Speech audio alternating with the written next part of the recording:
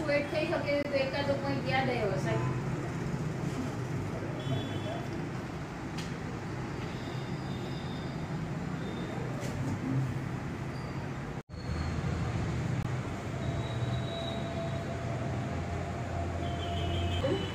એના કારણે બહેનોની રોજગારી મળી ગઈ.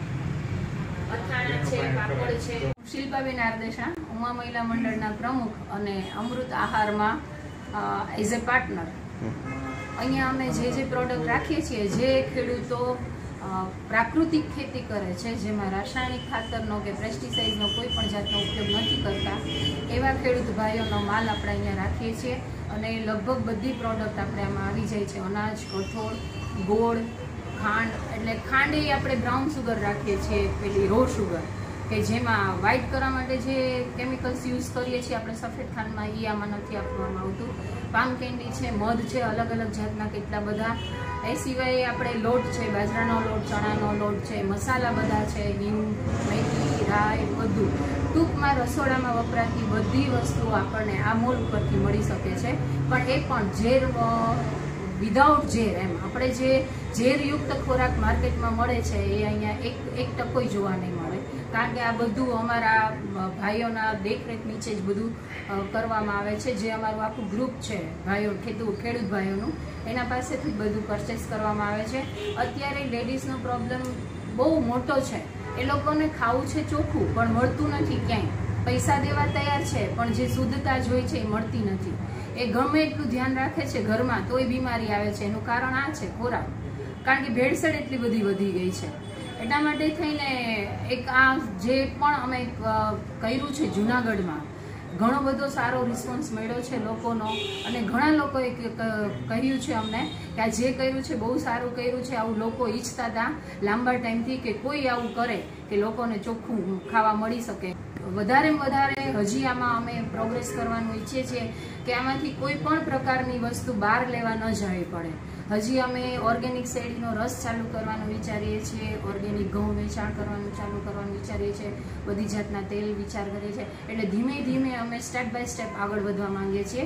અને હજી અમારે ઓનલાઈન સિસ્ટમ પણ અમે અપનાવવા માંગીએ છીએ કે લોકોને ઓનલાઈન ઓર્ડર કરી અને ઘરે ડિલિવરી પહોંચી શકે. એ રીતની પણ સિસ્ટમ અમે ચાલુ કરવાની તૈયારીઓ બતાવી રહ્યા છીએ. અને બને એટલો લોકોનો સહયોગ અને સપોર્ટ મળી રહે અને લોકોને ચોખ્ખું અને તાજું મળી રહે, બસ એ જ. આજે સમાજમાં જોઈએ તો એક વર્ગ એવો ઊભો થયો છે કે જેને ખરેખર આ ઓર્ગેનિક ઉપર જવાની જરૂર છે. એટલે અત્યારે જાણીએ આપણે કે માર્કેટમાં જે દરેક વસ્તુ ખાદ્ય પદાર્થો એ માંડીને શાકભાજી સુધી જે પદાર્થો વેચાય છે, એમાં જો એનાલિસિસ કરાવીએ તો એમાં 80% ખોરાક એવો મળે કે આપણે ખાવા લાયક ન હોય. એટલે આ વધારે પડતી રાસાયણિક દવાઓ અને ખાતરોને કારણે અત્યારે આપણે જાણીએ છીએ કે કેન્સરના પ્રમાણ, બીજા રોગો પણ વધી ગયા છે.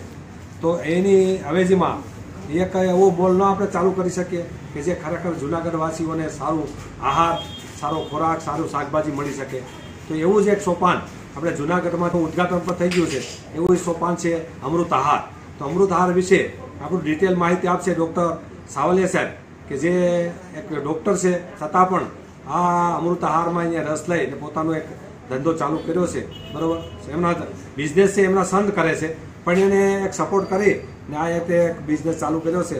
તો એમાં ખરેખર એક ડૉક્ટર થઈને પણ આવું જો એક સારું ઉદાહરણ પૂરું પાડે તો ખેડૂત ભાઈઓ અને એક સામાન્ય જે ખેતી કરતા પ્રગતિશીલ ખેડૂતોએ પણ આમાંથી એક બોધપાઠ લઈ અને એક આ વિશે આપણે ખરેખર આગળ વધવાની જરૂર છે. લોકોને પ્રાકૃતિક આહાર મળે એટલા માટે અમે આ નાનકડી શરૂઆત કરી છે.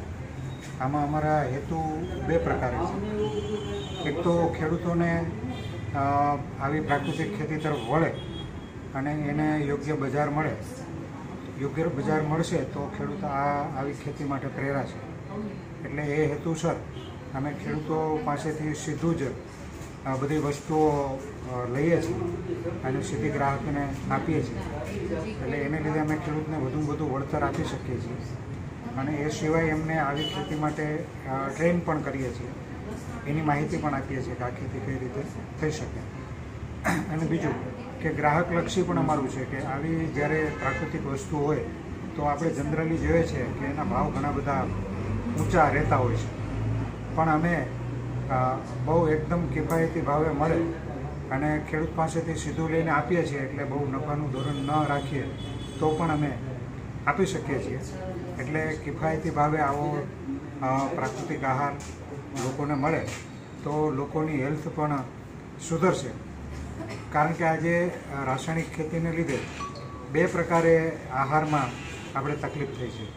એક તો રાસાયણિક કૃષિને લીધે આહારમાં જે પોષક તત્વો જે મળવા જોઈએ એ પોષક તત્વોની દિવસે દિવસે ઉણપ ઊભી થતી જાય છે. કારણ કે જે રાસાયણિક ખાતરો જે વાપરવામાં આવે છે એને લીધે જે અંદરની કુદરતની જે વ્યવસ્થા છે પાકને પોષણ આપવાની બેક્ટેરિયા દ્વારા, તો એ બધા બેક્ટેરિયાનો નાશ થાય છે. એને લીધે ઉપરથી જેટલું રાસાયણિક સ્વરૂપમાં જે કંઈ આપવામાં આવે એટલું જ પાકને મળે છે. એટલે પાકની અંદર પોષણનું ઇમ્બેલેન્સ થાય છે. એને લીધે ખોરાક અપૂરતા પોષણવાળો મળે છે. એટલે અપૂરતા પોષણને લીધે પણ ખેડૂત ગ્રાહકને ઉપભોક્તાને તકલીફો થાય છે. જેમ કે અત્યારે જોઈએ તો થાઇરોઇડના પ્રશ્નો છે, વિટામિન B12ના પ્રશ્નો છે, હિમોગ્લોબિનના પ્રશ્નો છે, કેલ્શિયમની ઉણપના પ્રશ્નો છે. આ બધા જે ડેફિશિયન્સી ને લગતા રોગો જોવા મળે છે. બીજું કે જે કંઈ રસાયણો વાપરવામાં આવે છે એના રેસિડ્યુ ખોરાક સાથે આવે છે, પેસ્ટિસાઇડ અને ખાતર બંને. તો એ પાછા કેન્સર છે, ડાયાબિટીસ છે, આવા રોગો ઉત્પન્ન કરવા માટે જવાબદાર છે. તો જો લોકો પ્રાકૃતિક ખોરાક તરફ વળશે તો આ બધી તકલીફોથી બહાર આવશે. આપણા દેશનું મહામૂલું જે ધન છે એ આપણા આરોગ્ય પાછળ ખર્ચાઈ જાય છે અને રાસાયણિક બધી વસ્તુઓ ખરીદવામાં ખેડૂત વાપરે છે. એ બધું બચી જશે અને એ રસાયણો આપણી જમીન ઉપર પડે છે, હવામાં ભળે છે, ખોરાકમાં ભળે છે અને આખું વાતાવરણ પર્યાવરણને જે પ્રદૂષિત કરે છે અને ઘણા બધા જીવજંતુઓનો ભોગ લે છે. જેમ કે અત્યારે જોઈએ તો આપણે પક્ષીઓ ક્યાં જોવા જ નથી મળતા. તો એ બધું પર્યાવરણ જે હાશ થતો જાય છે એ જો આપણે આ પ્રાકૃતિક ખેતી તરફ બધા વળશે ને સામૂહિક મૂવમેન્ટ બનશે તો ઘણું બધું આપણે પર્યાવરણને પણ બચાવી શકશું, આપણી તંદુરસ્તીને બચાવી શકશું, આપણી જમીનને બચાવી શકશું. તો આવો એક હેતુ લઈ અને અમે આ અમૃત આહારનો મોલ કરી અને આગળ વધી રહ્યા છીએ.